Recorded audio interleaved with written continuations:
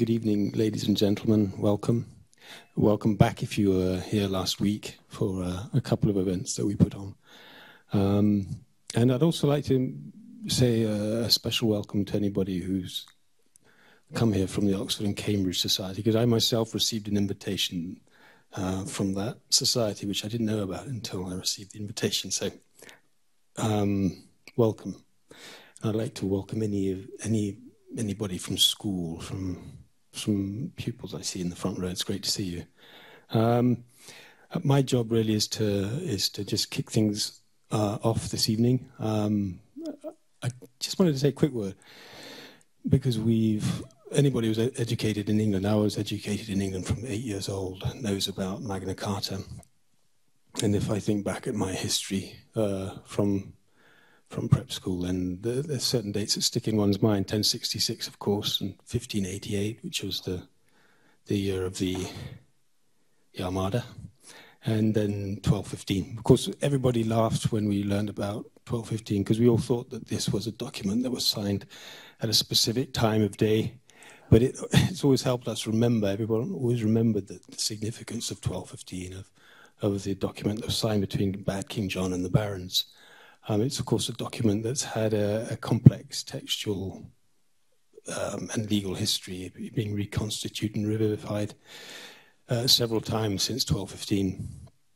Lord Denning has called it the most important constitutional document of all time. He was the master of the rolls. I don't know if that's hyperbole or not. In any event, what I'd like to do now is to introduce His Excellency, the British Ambassador, Philip Parham, who's, as most of you I'm sure will know, is new to the UAE. He came here in July this year and replaced His Excellency Dominic Jeremy, who's gone on to other pastures. Ambassador Parham has been posted in several places. Notably, he was the ambassador to in New York to the United Nations. He was High Commissioner in Tanzania. He's been posted in Washington, Southeast Asia. Some of his remits have included security and counterterrorism, I believe. And he came to the diplomatic corps from a background in business, having been in business for 10 years. I'm very grateful to Ambassador Parham for really being the driving force behind this evening's event. So please welcome His Excellency Philip Parham. Thank you very much indeed, Philip. Distinguished guests, ladies and gentlemen, I'm absolutely delighted that this event is happening, and it certainly, despite what Philip just said, is not happening thanks to me, but thanks to others. But it's great that it is happening, and I'm delighted that you are here to participate in it, and I'm very grateful to all of you for coming. And I'm extremely grateful to NYU for generously hosting this event and for collaborating with the embassy to bring together two of the world's leading experts to educate us on the significance of this octocentenary. That's the first time I've said that. I'll say that word. I'd like to just... Is this working? A couple of people, Niels Lewis and Professor Mark Swislocki from the university, who have done a lot to make this happen this evening, and Olivia Tunnell from the embassy, who has also been vital to the organization. And big thanks to Lubna Qassim for being here this evening to chair the discussion, but also for all her encouragement and support in organizing the event. To anyone who knows her, she is absolutely irrepressible and unstoppable. And in fact, last week I happened to overhear a conversation in a completely different context between two women, one of whom was saying to the other, did she know that Lubna had been tweeting only 10 minutes after giving birth a few months ago? Now, we also have here this evening our academic stars who have come from afar, stars who've come to the east, as it were, to illuminate all these wise men and wise women who've come here this evening to listen to them. And one of them immediately on my right is Professor David Carpenter, Professor of Medieval History at King's College London. And like me, he had the good sense and the good fortune to study at Christ Church, Oxford. And he is a world expert in the social, economic, military, political, and architectural history of 13th century England. His book, The Struggle for Mastery in Britain, 1066 to 1284, describes how the rulers of England, Scotland, and Wales competed for mastery. Now, we all know that history doesn't repeat itself, but I have a feeling that there may be some lessons there for 21st century Britain. Professor Thomas Cogswell, our other academic star, is Professor of History at University of California, Riverside, and according to his post on the university website, his career in history has been a long-running ruse to avoid the, and I quote, seemingly inevitable slide from undergraduate degree to law school.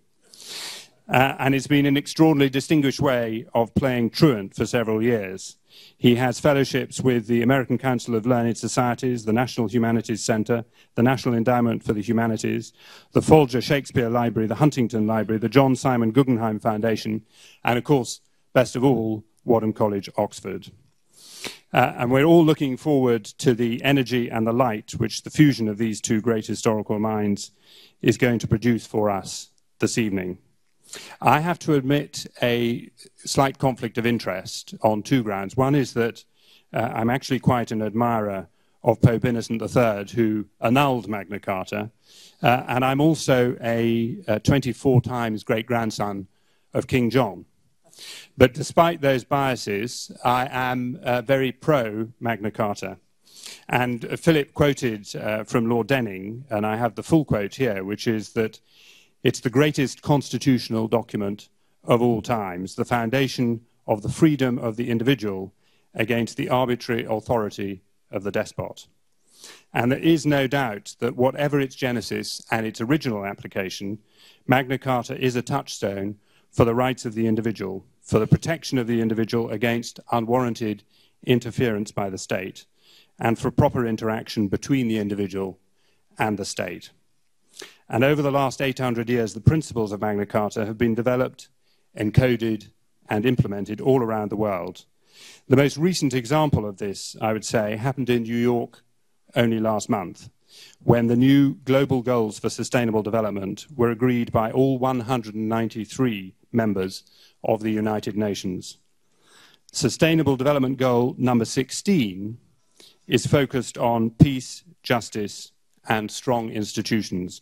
And the targets associated with that goal include promoting the rule of law and ensuring equal access to justice for all, developing accountable and transparent institutions, ensuring responsive, inclusive, participatory and representative decision-making, and protecting fundamental freedoms. And I think we can clearly hear Magna Carta echoing through those words. And our task is to ensure that the principles of Magna Carta continue to guide societies and that every centenary sees them more broadly and more deeply entrenched. And I know that this event this evening is going to help us do that. Thank you very much.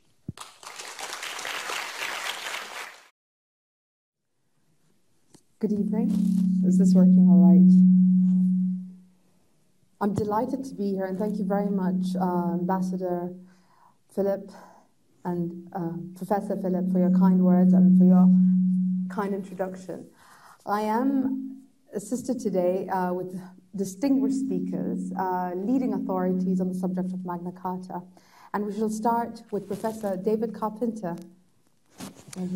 Well, thank you very much. It's a great privilege and pleasure to be here, and I'm slightly intimidated because, unlike most of you, I heard Lubna give an introduction to a talk I gave on Magna Carta this morning in Dubai, Magna Carta and Money, and you were so knowledgeable about it, I thought I could more or less hand the talk over to you. Anyway, as I came out of the airport yesterday, seemed already a long time ago, there was this wonderful slogan up which said, "A country which has no past has no future." And I thought immediately of the past of Magna Carta and 800 years. And it is, yes, so appropriate because it's 800 years this year that King John authorised the writing out and the sealing of Magna Carta in that meadow of Runnymede between Windsor and Staines in England and by the River Thames. And this is my first meeting with Magna Carta in my nursery history of England. And you can see there's the scene at Runnymede with King John. I'm glad to see, I think there's a little stamp there. So he is going to seal it, there's Magna Carta, not sign it, which is so often said. This wasn't a mistake you made this morning, Lubna. And if we go on, Runnymede is a very atmospheric place. There's it's in a 19th century picture with Windsor Castle in the distance. There's Runnymede, there's the River Thames. And the great aeroplanes which take off, like myself yesterday from London Heathrow, there it is, they come up over Runnymede and they fly down the whole of its length. And it is symbolic in a way because it's as though they're taking Magna Carta around the world. And yes, Magna Carta, as Philip said, has become the most, and as Lord Denning said, one of the most famous document in world constitutional history. Tremendously important to the founding fathers of the United States of America, cited by them again and again, cited in many Supreme Court decisions today about the American Constitution, still part very much of the political debate in Britain. And so here it is 100 years ago being appealed to for votes for women. Here it is in a Guardian cartoon just after the English election with David Cameron issuing his own version of Magna Carta. I'm glad to say it was sealed. So why is it so important? And I think it is because it does assert a fundamental principle that the ruler is subject to the law, that he can't just say off with your head into prison. If he wants to act against you, he has to do so by due legal process. And those two most famous chapters of the Charter which assert that principle are still on the statute book of the United Kingdom today. So 39, no free man is to be arrested, imprisoned, dispossessed, outlawed, exiled, or in any way destroyed, nor will we go against him, nor will we, misprint, it should be, nor will we send against him, save by the lawful judgment of his peers or by the law of the land. And to no one will we sell, to no one will we deny or delay right or justice.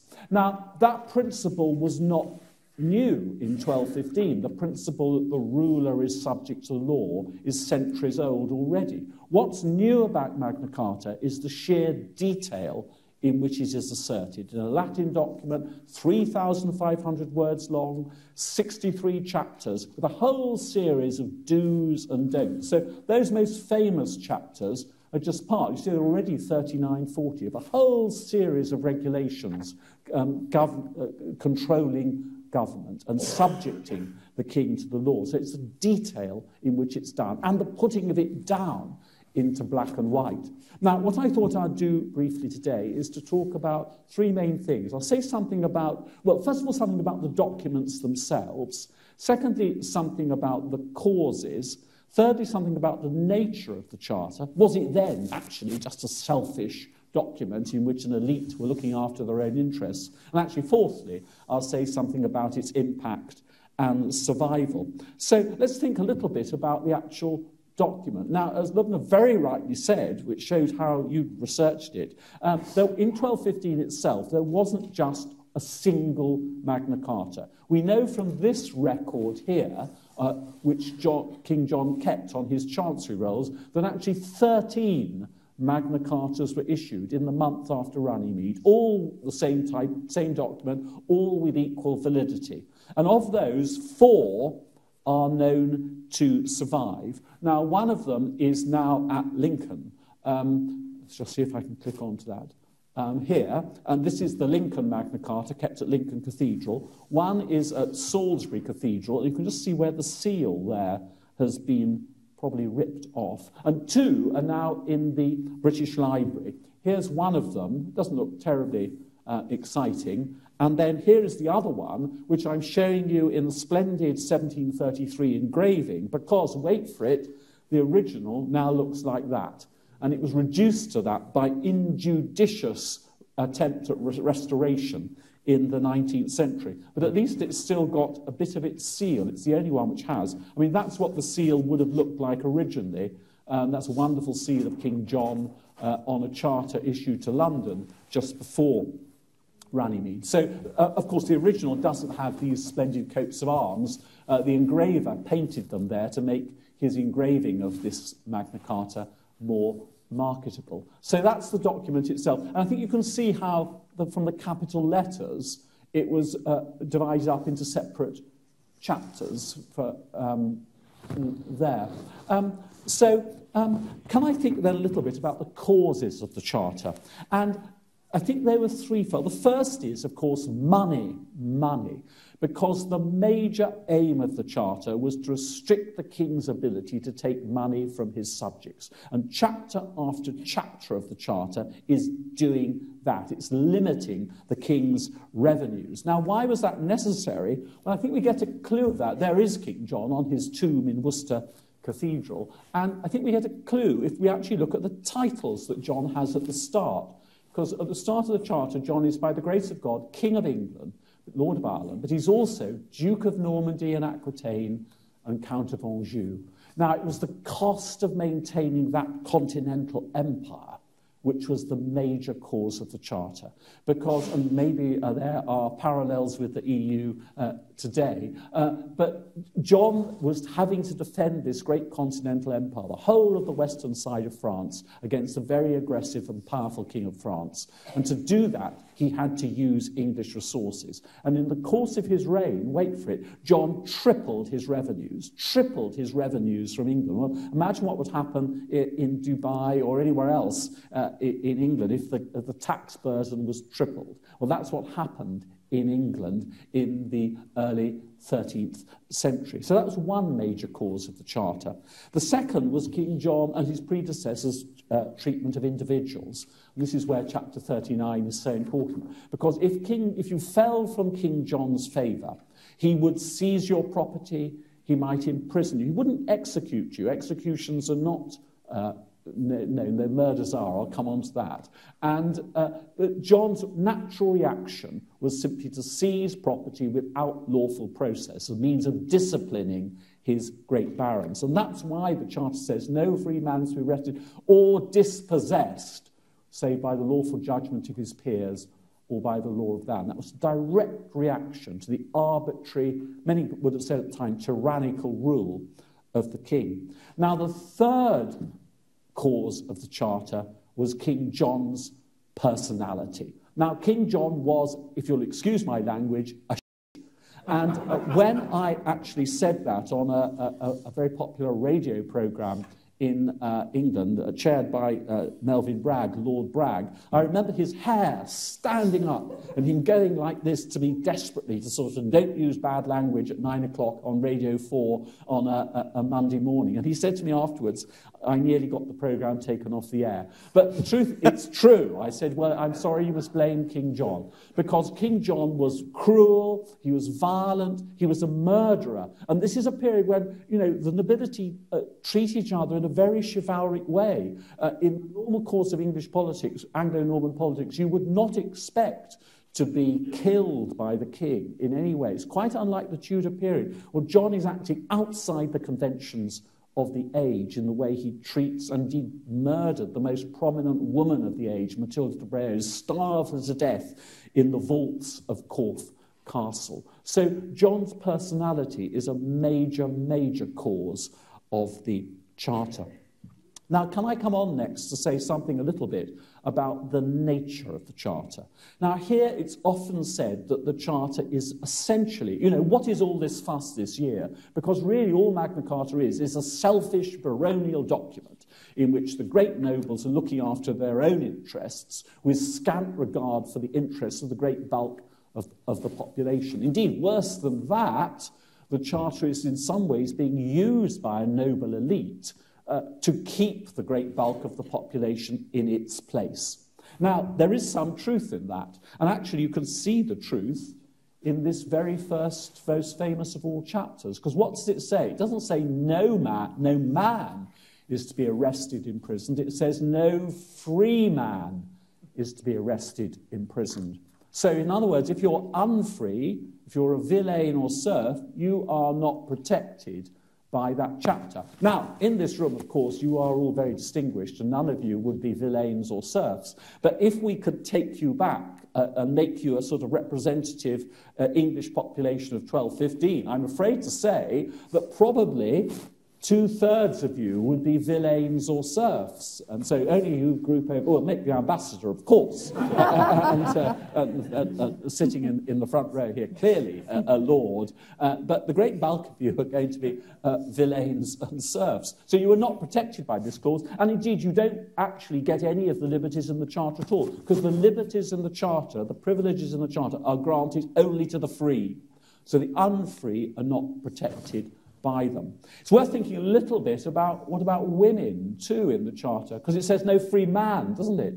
Well, I think actually it's more positive than that, because I think the sense in 1215 that man, homo, in Latin, means human being, and therefore is not gender just for men. I think that was known, and I think women would have been protected by that charter, but also by that chapter, but actually also the chapter reflects the lack of a role for women in public life. Because you see, it goes on, no free man, okay, woman too, is to be arrested and all the rest of it, so by the lawful judgment of his peers.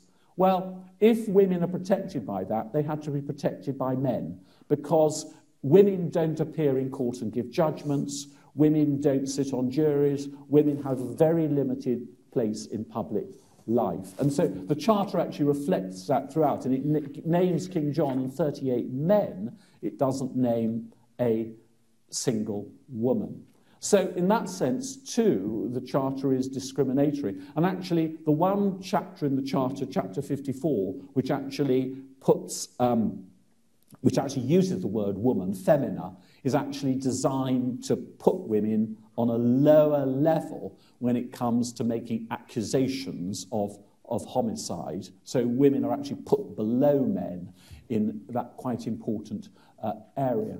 Now, does this then mean that Magna Carta is then just a selfish baronial document? Now, this has been powerfully argued in England this year, indeed by someone very distinguished called Jonathan Sumption, Lord Sumption, who is a justice of the Supreme Court and is also a distinguished medieval historian. He wrote a powerful argument saying, why all this fuss about Magna Carta? Surely we don't need Magna Carta to protect our rights when it is just a selfish baronial document. Well, actually, I live quite close to Lord Sumption in Greenwich, though I must say in a much less grand house. And when I read this, I thought, well, yes and no. And so what I did is, and this is where I put in a plug for my new book on Magna Carta, published by Penguin, only £10.99, and it says, the book is a landmark in Magna Carta studies, and I can't blame Penguin for that piece of hyperbole, if such it is, because I wrote it myself. But anyway, I got on my bicycle and I cycled round to Lord Sumption's house with a little note saying, if you'd like to read my book,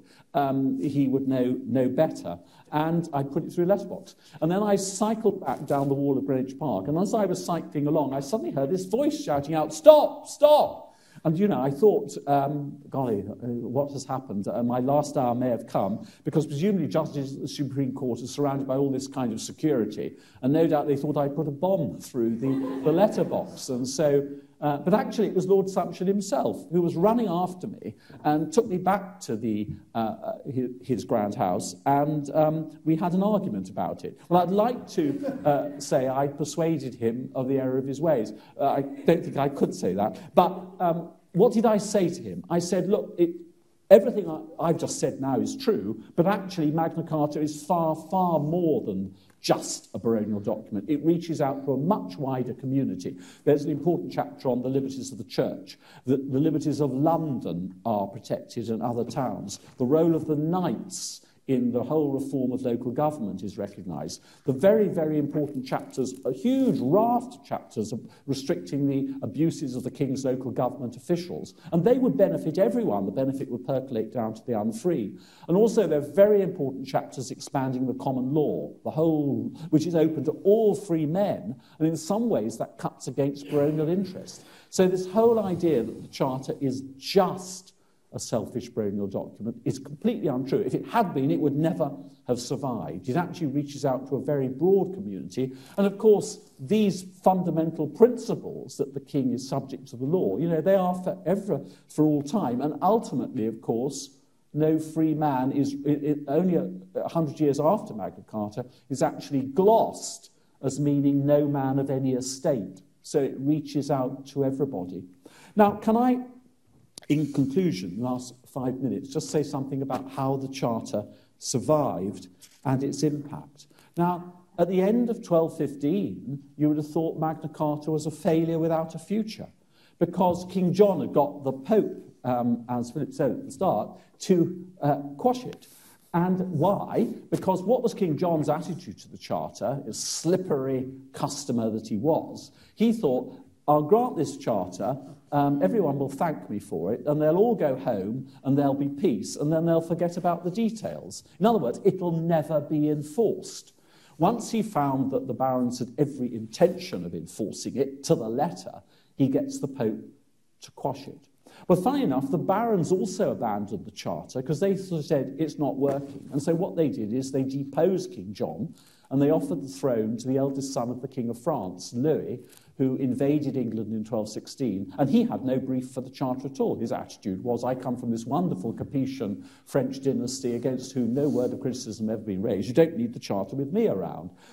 So how does the Charter survive? Well, it only survives because of King John's death. And when King John died in October 1216, he left his 9-year-old son in an absolutely terrible situation, the young Henry III, because Louis was controlling well over half the kingdom. And so what the governors of Henry III did, the minority government of Henry III, is they thought the only way to save the monarchy is to change course completely and to accept what King John has rejected. And so they issued a new version of Magna Carta, which is that. They issued this charter of October 1216, which is basically the 1215 charter with some changes. And then when they'd won the war, they issued another version in 1217. I think they won it very largely because of this change of course.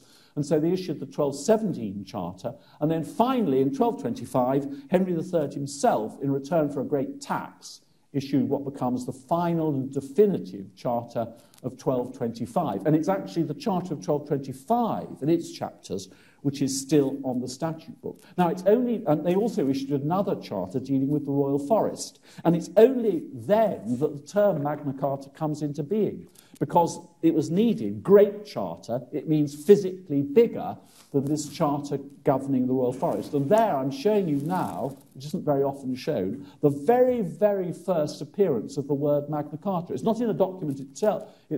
That's in a proclamation of 1218, in which the clerk has to distinguish between the small charter dealing with the royal forest and the big charter, which is King John's charter in revised version. And so he thinks, how shall I describe the physically bigger one? Well, not surprisingly, he calls it Magna Carta.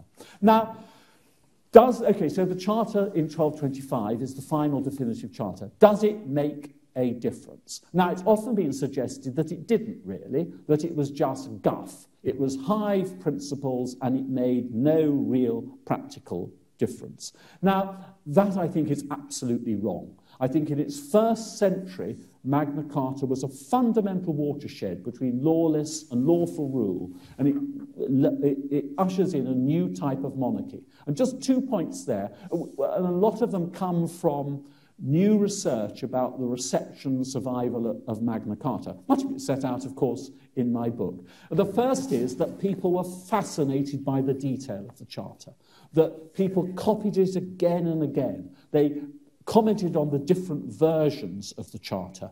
And, you know, it really is sinking very deep roots into the hearts and minds of the political community. The second is that many of its crucial chapters were actually obeyed. It was much more difficult for the king to take money from his subjects in arbitrary fashion. And so he needs now to replace what he's lost from arbitrary levies and instead get taxation, general taxation, given by the kingdom. And Magna Carta says, for that, you need consent. So, in other words, we move from a monarchy which pounces on individuals and gets large sums of money from them, to a monarchy which is getting its money from taxation levied by Parliament. And that's why Magna Carta lays the foundations for a new form of monarchy, the tax-based parliamentary state. And by 1300, I think it has established the position from which it was indeed to go round the world, and also the position from which it was revived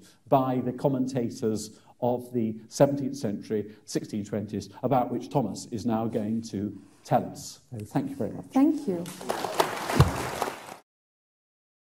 We've all come across the term Magna Carta in some form or the other in many, many years. And thank you, Professor Carpenter, for so beautifully and articulately teaching us and educating us all today about the history, the nature of Magna Carta, and how it has actually evolved. Now, you presented it so beautifully and clearly. Magna Carta, a charter, which has not only influenced generations for the past 8 decades or more, but also influenced a number of countries across the globe. And we're going to come to Professor Cogswell shortly, who's going to be presenting to us how has the charter, how it has actually affected us in the modern day, and how it has globally influenced. But one, I think it's also worth mentioning, I know he did mention his book, but he's a very modest man, and he hasn't told you how great it is. I have actually read your book, and I know you don't like compliments, right. But it's a superb book. I would definitely encourage you, to read on a subject by leading authority on Magna Carta. Now, something also which is definitely worth mentioning is there are about, well, originally there were about 13 copies, right? 13 copies of the original Magna Carta. Does anybody have a clue how many remain only till this date? How many copies? Well done. I've got a very educated audience. This is fantastic. Before I continue further, I would like to invite Professor Cogswell to present to us, the influence and the impact, and of course, from the American perspective. Yeah, okay. You could focus on that. Thank you. So first of all, thank you for having me. It's a great honor to be here. The only drawback is I'm severely jet lagged, so I probably ought to work off a written comment. It's very impressive doing it on the fly, but I don't think I could do that. So on the 4th of July, 1940, as Americans began their annual national celebration, Nazi saboteurs were at work. They'd planted an explosive device in hopes of bringing the United States to its knees. Their target reveals much about German priorities. They weren't attacking a major munitions plant or a vital transportation hub. Rather, they went for the jugular. They infiltrated Flushing Meadows, the site of the World's Fair, then in its second year. They slipped into the British Pavilion and left a canvas bag in a ventilation room. The bag stayed there for 2 days until a passing workman, he'd seen it on the first day, didn't think anything of it, saw it on the second day, and he thought the bag was acting strangely. It was ticking. Then cleverly, you only get this in New York City, cleverly, the workman carried the bag into the exhibition hall, where several hundred guests were then gathered. Eventually, the police were called, and the bomb squad arrived. After calming the tourists, everything's going to be fine, the bomb squad's here, the bomb squad took the bag outside. Just when everyone was feeling at ease, the bomb exploded. It vaporized the 2 policemen, and it created a crater 5 feet deep. Now, it's a terrible story, but the attack initially seems inexplicable until we realize the target.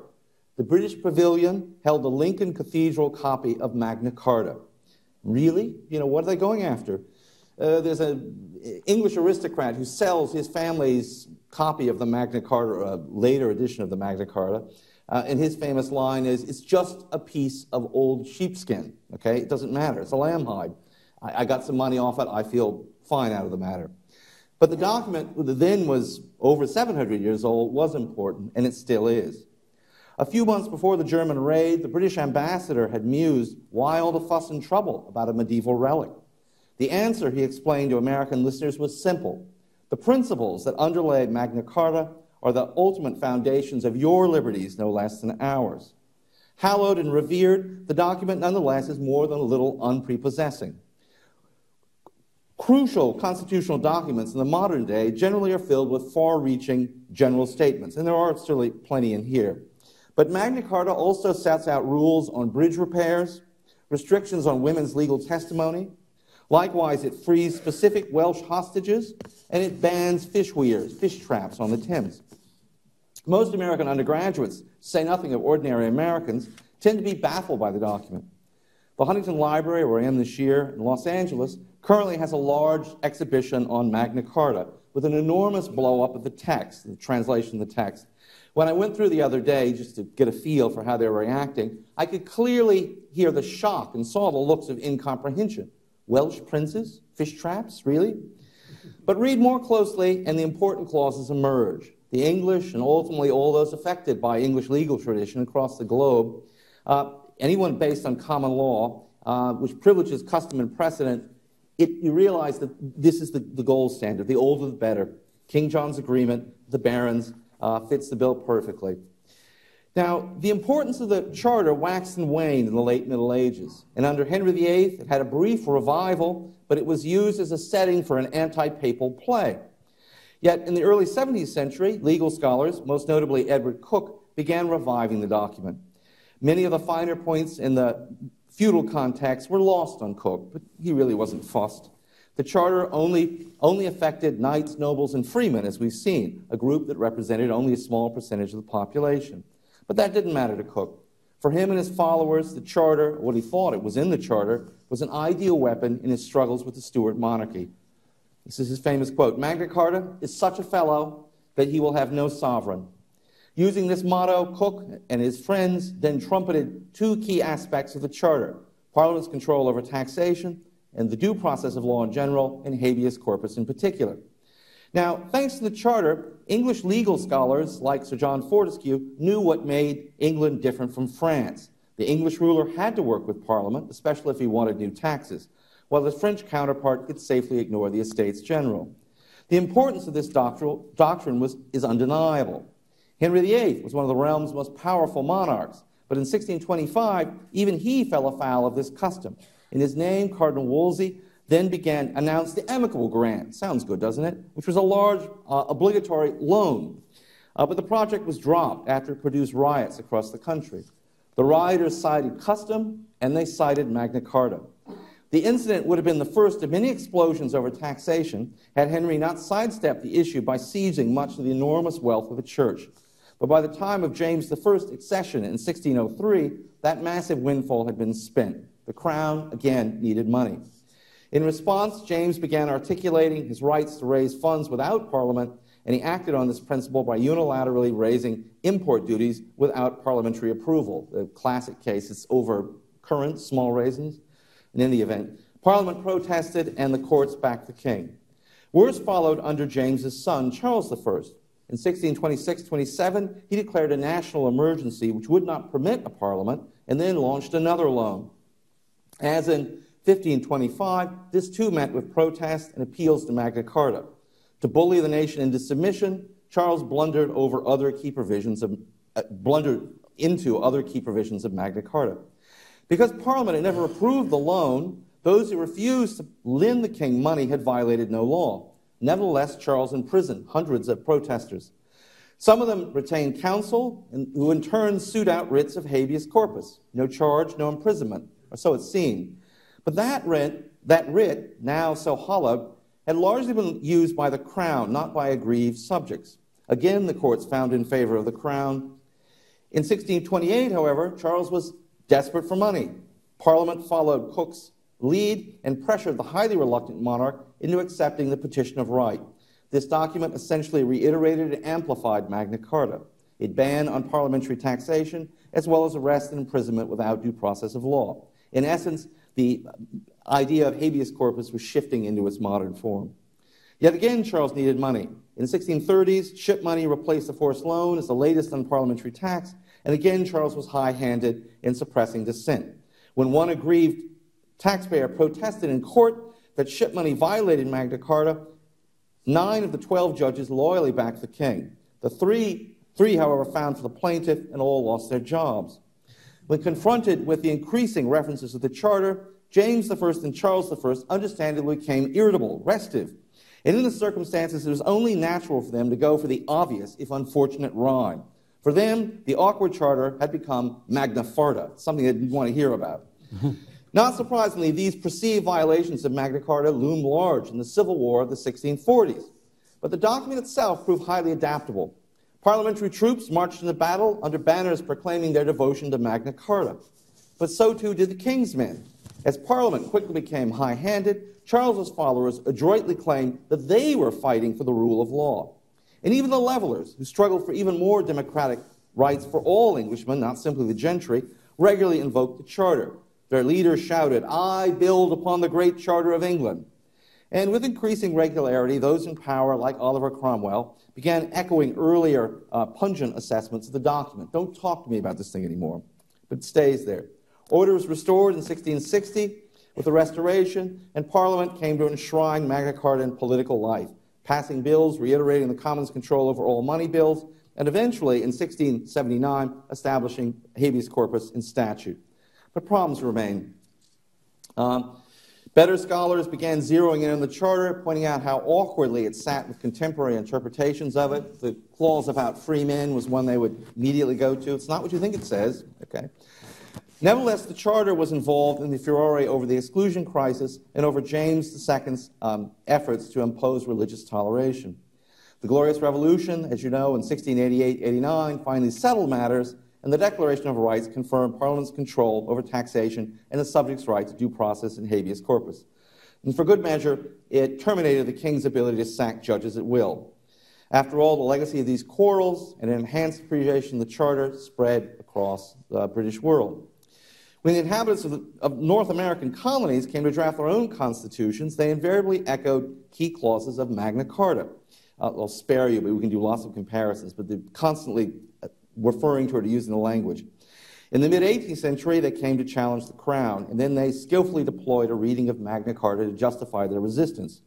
Naturally, the 1776 Declaration of Independence, the 1787 Constitution, and the 1789 Bill of Rights echoed the general sense of the Charter, and in places they actually use its actual language. Now, after a rather languid appreciation of this document in the 19th century, the United States progressively went mad about Magna Carta in the 20th century. From very early in the 20th century, there was one lone American in the Midwest, who began talking about what we need is an international Magna Carta Day. And by 1929, he announced in the press, "Please stop sending me mail." He was so swamped with it, with letters coming in every day, he couldn't deal with it. In 1925, a Los Angeles crowd packed a hall to hear 4 Mexican high school students arguing the merits of the Charter. The crowd gave them a loud applause, even though only 2 of them could speak English. But the trend peaked with the Cold War, as Americans placed Magna Carta on the same pedestal as the U.S. Constitution, and listed Bunker Hill with Runnymede. Needless to say, after the German attack on Magna Carta in 1940, the Americans moved the manuscript to the safest possible place, Fort Knox, where they placed it next to the U.S. Declaration of Independence. This was only just the beginning. Here are a few random facts. They organized not only the baronial order of Magna Carta, but there's also a separate National Society of the Descendants of the Signers of Magna Carta. The latter organization doesn't have a treasurer, but rather a keeper of the purse. In 1963, a slain African-American working on voter registration in the Deep South was found carrying a letter addressed to President Kennedy calling for a Magna Carta of human rights. In 1966, a UCLA sorority held a meeting discussing the document, and in 1967, it's one of my favorite examples, the Sportsman's Lodge on Ventura Boulevard held a ball for the lady lawyers' wives, and the theme this year was the Magna Carta. You can imagine the conversations. "Dear, I told them you wouldn't mind dressing up as King John." In 1965, travel agents hawked cruises whose high point was a solemn visit to Runnymede. Hollywood joined in the frenzy. In 1942, when the courts allowed Olivia de Havilland to break her studio contract, it was predictably hailed as Magna Carta for actors. Throughout the 1950s, screenwriters wrestled with film treatments of events at Runnymede, but nothing ever went into production. In 1957, after acting in a pirate movie, Anthony Quinn, that celebrated legal scholar, assured the public that freebooters, far from being lawless, operated with their own Magna Carta. In 1969, the aging Edward G. Robinson denounced movies like Bonnie and Clyde and called instead for serious movies, like maybe one about Magna Carta. He must have read that part for the early screenplays in the 50s, and he wanted to get back in the business. The document regularly appeared in court cases. No less than the Supreme Court itself sided with two property owners who blocked building inspectors from entering their buildings, and they had cited the Great Charter. Not so lucky was a citizen in 1959 who tried to use the charter to end the McCarthy-era's loyalty oaths. In the 1950s, the American Bar Association built its impressive monument at Runnymede. And in 1955, the LA police chief knew how to grab attention when the courts tossed out a case in which his men had been found to use illegal wiretaps to collect information. Why, he said, this judgment represents nothing less than a Magna Carta for criminals. Meanwhile, the Great Charter became the common currency in Washington. In 1945, Secretary Wallace called for a Magna Carta for small businessmen. In 1948, a congressional committee advanced plans for a Magna Carta for world defense, basically called for tripling the budget of the Air Force so they could constantly have planes overhead. In 1951, a columnist eager to drive Truman out of office used Magna Carta to issue a call for a new baronial, or rather a senatorial revolt. In 1958, Senator Kennedy demanded a Magna Carta that would make urban voters equal with rural voters. In 1961, Senator Battle of Nevada pressed for a Magna Carta for silver producers, and the same year, railroad operators demanded a transport Magna Carta. In 1965, Edward Lansdale, who was the original Ugly American, said victory was at hand against the Viet Cong, but only if the Vietnamese could develop their own Magna Carta. And in 1966, Lyndon Johnson dubbed the new Asian Development Bank the Magna Carta for Asians. Then 2 years later, never shy about recycling metaphors, he termed his new housing bill a Magna Carta for cities. While the larger cultural resonance of the Great Charter dwindled a little bit in the last few decades, it still remains strong. Consider a few startling facts. In the 1930s, only 2 cases were heard before the Supreme Court in that entire decade that cited the Charter. But by the 1950s, that figure for the decade rose to 7. And then from 1960, really, to the beginning of this century, it was used on average 17 to 18 times per decade. Unless we think Americans had grown immune to the timic charms of the Magna Carta, we must remember the case of H. Ross Perot in 1984. He got up one morning and decided, I'm going to buy the Magna Carta. There was one for sale. It was a later copy. Had one of the great moments. He sent off an agent to go to the auction house and bought it. The agent called back, Mr. Perot, happy news, you own the copy of Magna Carta. How should we transport it home? We can have jet escorts, private jets, special rooms in the Queen Mary, the Queen Elizabeth. And he said, no, just roll it up, take it home. Put it in a tube. And so there was a great scene at Houston Airport. Every time I go through an airport and I see the nothing to declare line, I think of this moment in 1964 where a man trudged up alone with a little tube and he explains to the board customs agent, I actually have the Magna Carta. Anyway, I'm sorry. The only thing odder than a Texas billionaire purchasing a later version of Magna Carta for $1.5 million was that in 2007, a private investment broker paid Perot $21 million for his copy. Given the American mania about the Charter, we can only sympathize with the 16-year-old who wrote to the LA Times in 1949, pleading, begging in public that his civics classes could teach him something, anything other than the Magna Carta. In his desperation, he even begged for courses on the U.S. Constitution. Now, American students would know that's pretty dire. You really wanted that. But in 1968, the connection between Magna Carta and the United States was so strong and so obvious that the same day that rioters blocked London streets to protest the Vietnam War, other demonstrators knew a better way to make their message heard. They bombed the American Bar Association's monument at Runnymede. They actually cracked it, and they repaired it eventually. It's a powerful metaphor around the world. In 1917, the chief counsel of Standard Oil, he would know this, chief counsel of Standard Oil praised the new Mexican Constitution as worthy of Magna Carta. In 1959, Lord Rootes, the British car manufacturer, said it was every Englishman's right to own a car and to drive it where he wished, and in support, he cited Magna Carta. In 1957, the head of the Deutsche Bank asked for a Magna Carta for international commerce, and in 2009, the legislature in Manila passed the Philippine Magna Carta for women. And in just go into popular culture, in 2013, the rap star Jay-Z issued an album, Magna Carta, okay? But the clearest legacy of the Charter can be seen in former colonies. In Australia, although the Charter has largely been superseded, many of the clauses, most of them have been superseded in British law, most of the clauses of Magna Carta are still in effect in various Australian jurisdictions. In 1840, British settlers signed the Treaty of Waitangi, which is now called the Maori Magna Carta. In 1857, after long debates about the precise legal status of Indians, Queen Victoria issued a proclamation announcing that the residents of the entire subcontinent had the same legal rights as their English subjects. The Indian Constitution, like the American one, draws from the Magna Carta, as does the 1949 Objective Resolution of Pakistan. In 1914, Gandhi proclaimed the Indian Relief Act, a great advance, which he dubbed the Magna Carta for Indians in Natal province in South Africa. And in 1964, in his famous speech at his trial, Nelson Mandela repeatedly invoked the Great Charter. It's far from over. In 1998, the courts in Singapore announced that part of their constitution actually was drawn from Magna Carta. They established the connection. In 1999, Nigeria adopted a new democratic constitution, which they dubbed that country's Magna Carta. In 2006, when the King of Nepal was stripped of his wide-ranging powers, the event was hailed as the country's Magna Carta. And early in 2015, calls have been coming out of Malaysia for the country to adopt its own Magna Carta. Now, for all the vitality of the Great Charter down to the present moment, there are some problematical aspects. Due process and habeas corpus are central to any concept of freedom. To cite only the most obvious case, habeas corpus was at the heart of the 1772 Somerset case, in which Lord Chief Justice Mansfield barred a slave's owner from removing him against his will from Britain. Later they decide that slavery can't exist in Britain, but the key clause that got it into the court was habeas corpus.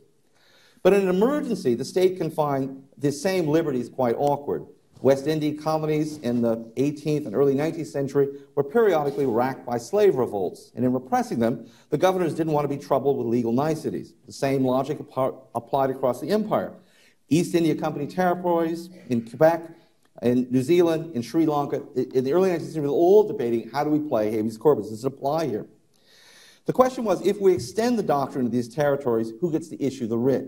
And there's a long court case involving a runaway slave that gets to Canada in 1860, and the British courts attempt to intervene. The Canadians get upset, and so in 1862, Parliament actually issues a decree saying habeas corpus be left to representative institutions in the colonies. They can decide how they want to play it.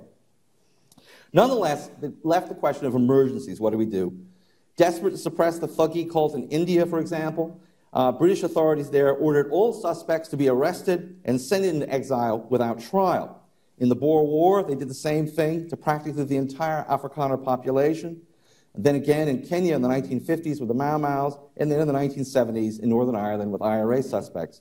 But it wasn't just a British thing. Abraham Lincoln did the same thing, that is to say, suspending habeas corpus in Indiana and Ohio during the Civil War, and Franklin Roosevelt with Japanese Americans on the West Coast. The Americans are still doing it in Guantanamo Bay with men captured in Iraq and Afghanistan.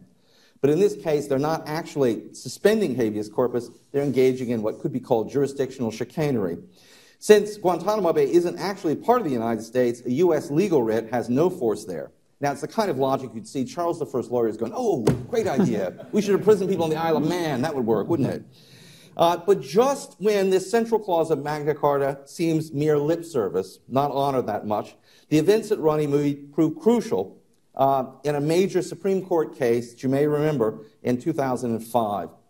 Lakhdar Boumediene was an Algerian working in Bosnia for an aid group. But the United States intelligence had fingered him for an involvement in a plot to bomb the U.S. embassy in Sarajevo. They presented the evidence to the Bosnian courts. The Bosnian courts decided, I can't make a case for arresting and detaining this man. So the United States kidnapped Boumediene in 2002 and imprisoned him in Guantanamo Bay. All he demanded for years, he kept saying this over and over again, just tell me why I'm imprisoned, okay? He never got an answer. Finally, in 2005, the Supreme Court agreed to listen to a case, Boumediene versus Bush. The case centered on an article written at that point, nearly 800 years earlier, that you all know and love from the earlier presentation. No free man shall be seized and imprisoned except by the lawful judgment of his equals or by the law of the land. And if you read the court case of the argument, much of it goes back to, in fact, the events at Runnymede in the early 13th century. Was it possible that a writ of habeas corpus could be served in the Channel Islands? What about Ireland? Okay, so they're going back to the medieval and early modern period, trying to figure out the English legal situation. The happy news, for me at least, is that finally in 2008, the Supreme Court ruled in favor of Boumediene, and this decision began the release of many, though not all, of the detainees. Now, after the excitement of 1215, Robert Fitzwalter and Eustace Vesey, who led the Barons' Revolt, may well have thought that the Magna Carta was something of a failure. Vesey dies a year later, and Fitzwalter only survives another 12 years, 11 years. To them, at times, it might have seemed that John had won, or the monarchy had run. In Professor Carpenter's words, the Charter might well have seemed, shortly after Runnymede, a vague symbol of good government with limited practical consequences. But the document eventually proved its extraordinary value in England and in the wider world. Little wonder that just a few months back, when one group of activists were calling for a new document guaranteeing individual rights against international corporations, and another group was advocating for human rights, they were all talking about having a global Magna Carta in these areas. Now is scarcely the time for dewy-eyed apologists for empire, British or otherwise. Any attempt, no matter how high-minded, to subjugate other peoples, especially ones separated by custom, religion, and language, is bound to end in tears. Nevertheless, there are often powerful legacies of foreign rule. Let's imagine a variant of the famous Monty Python skit from the life of Brian and ask, what have the British ever given us? Okay? Now, those going for cheap laughs, of course, might zero in first on food. Talk about toad in the hole, bubble and squeak, mushy peas, and start laughing, right? They're fine dishes, don't get me wrong, but they're not up there in the culinary events of the world. Now, eventually, the athletes, take them a while, you know how athletes are, but eventually they begin chanting out the Holy Litany. Well, the squash, okay, I'll give you squash. What else? Tennis, well, of course, goes on saying tennis. Golf, rugby, cricket, football. But before they could finish this debate, if we were redoing the skit now, the lawyers would have interrupted, and they would have rapidly brought all joking to a halt with two words, Magna Carta. It's arguably more important now to the Commonwealth, nay, to the entire world, than it was even to England in 1215. Thank you.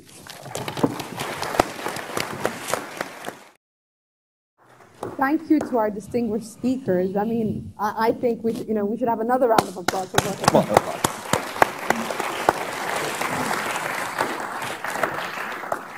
Clearly 800 years ago, when King John actually sealed the accord in Runnymede in 1215, they didn't know we would be sitting today here in this part of the world debating and discussing the importance and really how Magna Carta has actually evolved over many, many years. Clearly. I mean, they both have educated us in a very short time, the influence and the impact of the basic principles of the basic human rights, which is actually doctrined in this charter. Now, before I turn to you all, I am very much tempted to ask our distinguished speakers this evening a few questions. My first question is very much to both of you all, and very much interested to hear your thoughts and insights. Would you actually treat this document or this charter as an Anglo-Saxon document versus an alien document? What would be your 2 minutes on this? Sure. Yeah. That's a good question, and it's one to which you would answer on the one hand and on the other. On the one hand, I think, yes, Anglo-Saxon kings issued law codes, and it has been suggested that a code issued by King Canute was actually a sort of coronation charter, which is a precursor of Magna Carta, in which he made various concessions, limited his ability to take money in various ways. So I think the idea of the limitation of the king by a charter does go back to Anglo-Saxon times. On the other hand, I think it was also very much a product of 12th century government, and in particular government from 1154, which becomes more and more oppressive and intrusive, partly because of the cost of defending this continental empire. And also, as a result of the need for money, the English monarchy developed a system of government, a very powerful system of government, centred on this great institution called the Exchequer, of which, of course, George Osborne is the lineal descendant of the Exchequer, being the Chancellor of the Exchequer, which recorded everybody's debts. Remember, we looked at the pike proll and everything this morning. And so there's far more need. Thomas was asking me this question, why is there an English Magna Carta, not a French one, and so on? There's far more need of a Magna Carta in England because of this powerful, intrusive government which you wish to resist and restrict, whereas French government was far more benign and it doesn't create the resentment in the same way. So it partly goes back to Anglo-Saxon times, but the real need for the Charter is very much a 12th century phenomena in England. Thank you, Professor Carpenter. Would you defer? Do you agree? I entirely, yeah. You entirely yes, agree yes, with yes, him? yes. Very much, okay. Which then takes me to something you mentioned, and you talked about the Charter being discriminatory, the Charter, not enshrining women's rights. Which then takes me, do you think today, we're not very far from 2025, is the time right to maybe have a new Magna Carta for the world? Would a new Magna Carta be the answer for the ISIL? Would the new Magna Carta resolve all the issues and challenges which we face, whether in Europe or whether in the Middle East? What are your thoughts? It might be a great idea. It's difficult to imagine how you're going to get everybody to agree to it, though.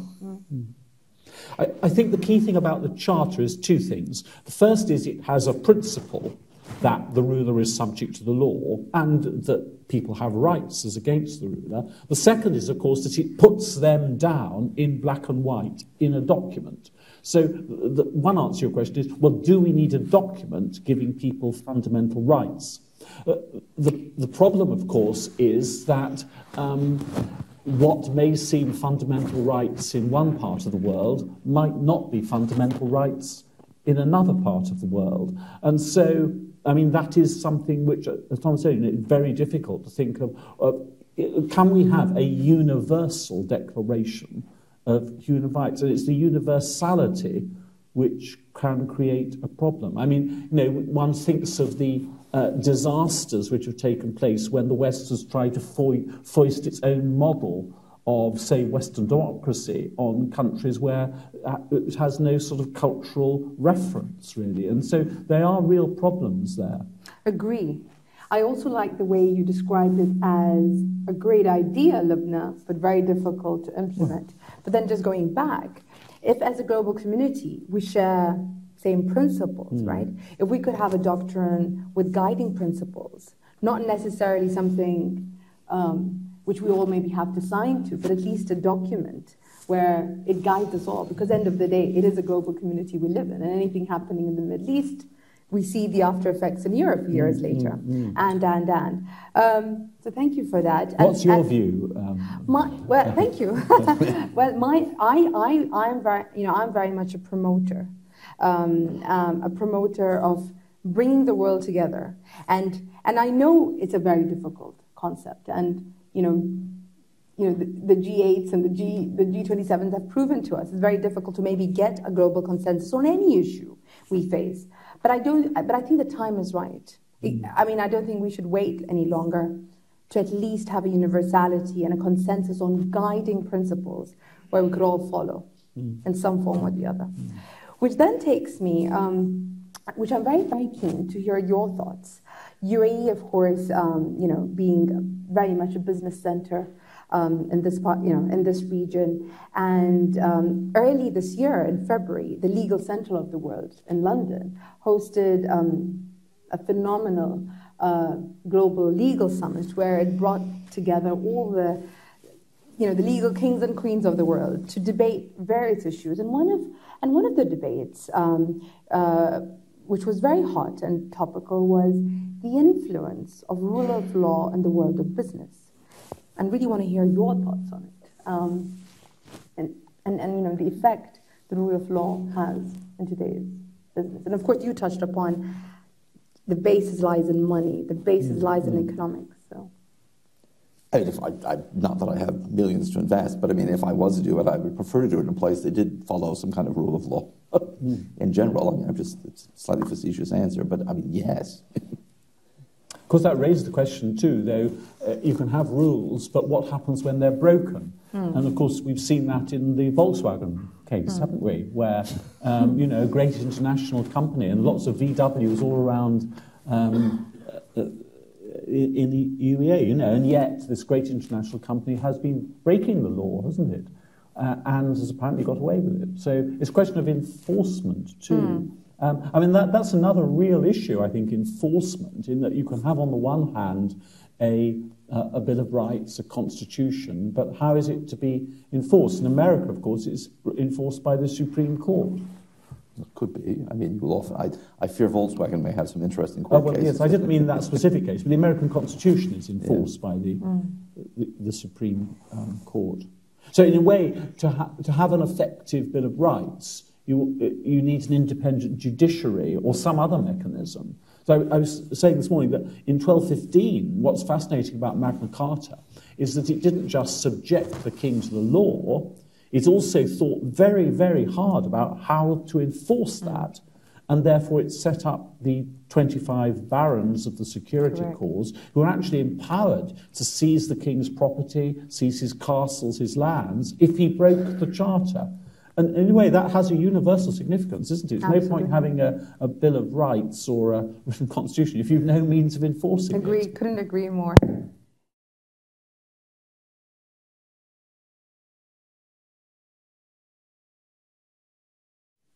When we say that the Magna Carta was mainly created for the instrumental and cultural purposes of the elite in the 12th. Oh, no. Okay, cheers. In the 12th century of England, and now we are in a way celebrating it as through the ideas, from in terms of ideas and how great ideas they were.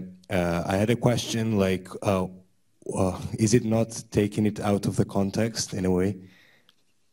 Well, I don't think it is entirely taking it out of its context, because the principle of the rule of law I think remains, even if the beneficiaries then were limited. And, it's the principle which is the really important thing. But I would also stress the qualification I made, that although parts of the Charter are just for elite, it does actually reach out to a much broader community. And, unfree are not protected, but actually free would make up 40% of the population, possibly 50% of the population. There were lots of free peasants. And so it does actually benefit very wide sections of society. So I don't think it is entirely taking it out of its context when we celebrate it this year. And that's why I disagreed with Lord Sumption's view of the Charter. I have to admit, Abdullah Shamsi from the British University in Dubai. I have to admit, first of all, that it has been a very interesting talk. But Professor David, you made it look as if history started in 1215. What I want to say here is, well before then, we have the Romans, we had the Greek, and in 1215, you also had the Arabs in Spain, and I think you had a lot of interaction between the Europe and the Arabic civilization at that time. Was there any influence in articulating this kind of document, influenced by the civilizations in the history? I mean, you've talked about 1215 onward, but what about 1215 backward? And how things, how was that developed? And I would like to ask Professor Thomas, then another question after that. Well, gosh, sorry, I was going so fast. And you're absolutely right, of course, that there is a long history before 1215 of these ideas. The idea that the king is subject to the law, I mean, that goes back to the Christian Bible, it goes back to Roman law, and many of the things said in criticism of the Carolingian kings of the 9th century are identical to what was said against King John. So there's a much wider European context, and that was reinforced by the study of Roman law, theology, canon law in the 12th century universities throughout Europe. So these basic principles are very old, and you're so right about that, and European, and what was different about Magna Carta was the sheer detail in which those principles were enforced across the whole range of government, local government, law, feudal relations, the church and everything. And that's what made Magna Carta, even in its own time, different from some other European charters. But you're so right. I mean, there is a much, much wider context, which I didn't really talk about. I would just add that if you think about it, it really is the discussion about Magna Carta is in Britain and then former British dependencies. And the interesting one, I cited the Philippine example, which gets to the Philippines through the American colonization in the early 20th century. So for those people, this retrospective vision back is important, but for the rest of the world, it may or may not be important, and certainly there are other precedents that could be seen as equally important. There is a worry, right? Because the nations that are currently espousing the Magna Carta and having thousands of people fly to their capitals to talk about the Magna Carta, those nations, including those in Asia, common law nations in Asia, which say that they've used the Magna Carta for their constitution, statutorily have imprisonment without charge or trial in statute. They tolerate extrajudicial killings by drone.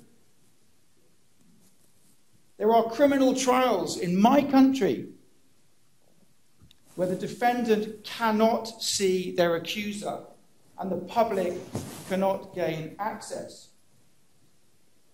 There is the taking of foreign property, nationals, the property of foreign nationals without trial, without the ability for them to appear. And we have the starvation of legal aid for those most in need. The government taking money out of the legal aid system so those most in need cannot get legal representation to protect themselves from the very things the Magna Carta was there to protect. And these are in the nations that espouse the virtues of the Magna Carta. So what do we do about it to get that spirit back? Perhaps I could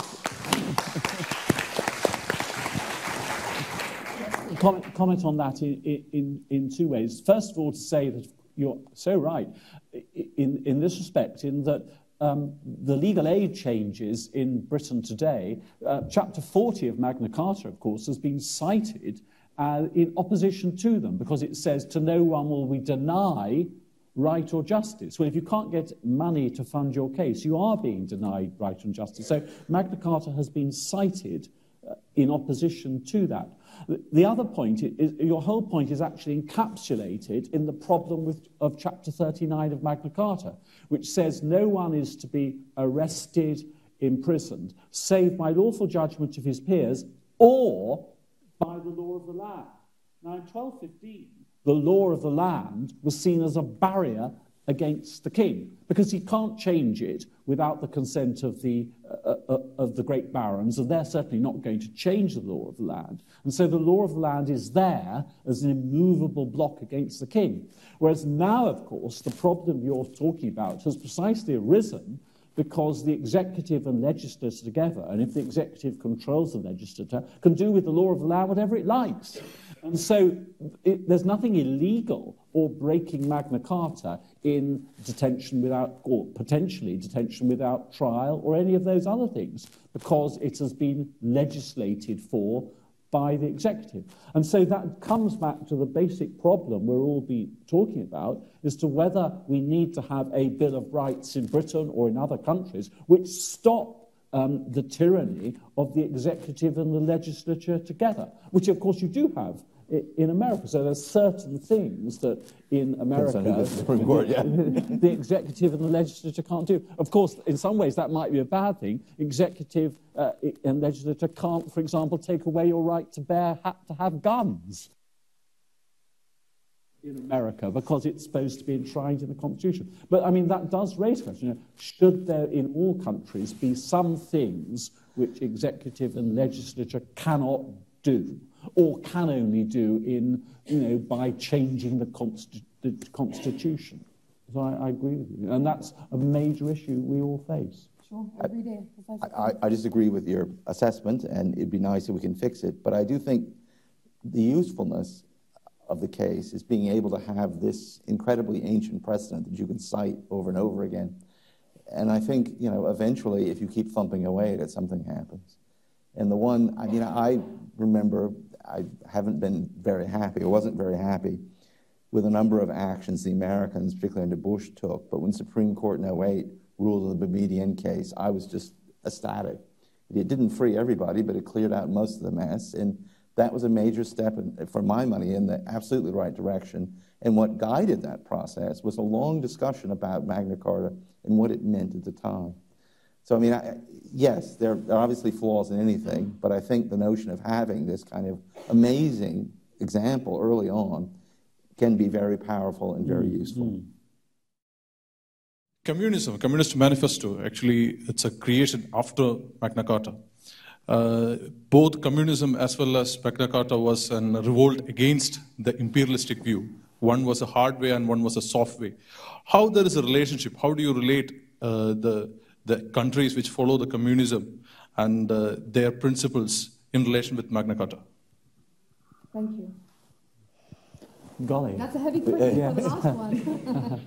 Well, I'm going to St. Petersburg. This time next week, I shall be in St. Petersburg talking about Magna Carta. So I'll have to think very carefully as to how to address that. I don't know. What would you...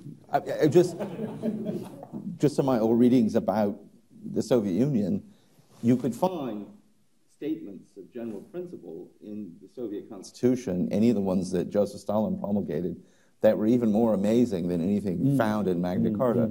The critical question gets to the enforcement clause. So there weren't, sadly, any 25 barons that could bring Joseph Stalin to bear. But I mean, it's not simply, the rhetoric is magnificent, but it's a question of how you're going to actually implement it. It's between the state and the person, that's what I feel. Is it true? I don't know. No. Well, thank you very much to all of you all who spared your evening with us. Thank you to our distinguished speakers who've flown long flights to be here with us this evening. And this is our little contribution to celebrate 800 years of Magna Carta.